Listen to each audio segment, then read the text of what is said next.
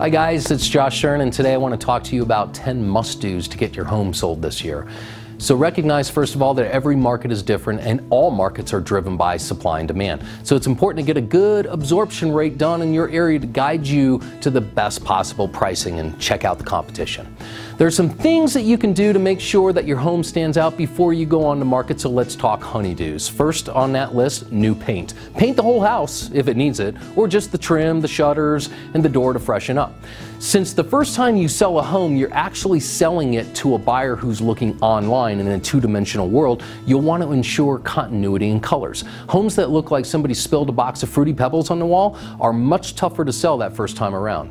Next, clean the entryway. Sweep or pressure wash the front walk and the porch. Polish the outdoor metalwork. Clean the windows. Clean the glass. Replace any burnt out bulbs inside and outside. And if you can, add planters with flowers.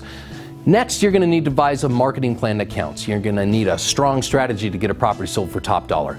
Think of it this way. You've got to cast the broadest net possible to attract the most amount of buyers in the least amount of time to ensure that your home gets sold for the most amount of money. A great strategy is an investment to you. It ensures that money is not left on the table. Next, interview real estate agents.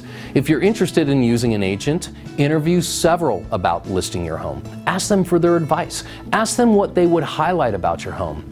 Ask them where the buyers would likely come from.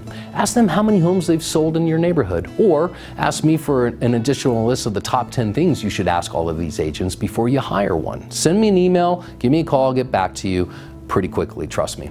Next, you got to set a price. And remember those absorption rates, right?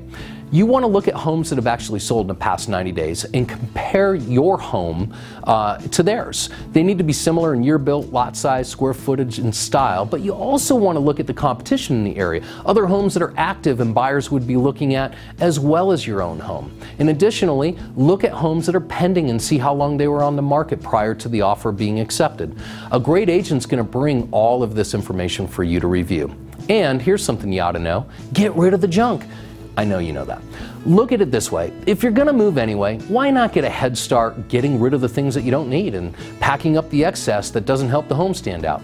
Also, remove everything that isn't decorative from all of the flat surfaces in your home. Remember that flat surfaces are everywhere. They're countertops, they're nightstands, they're refrigerators, they're the top of cabinets, they're bookshelves, they're desks.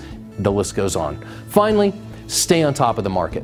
You've got to be aware of market changes. Stay on top of what's happening with mortgages, finance rates, and keep looking at the comps and see trends before they actually happen. The real estate market can and will change quickly, so you want to be out in front of these changes with your agent. And while you're at it, if you'd like to find out your home's current value for free, see the link at the top of this site that says Free Home Value Report.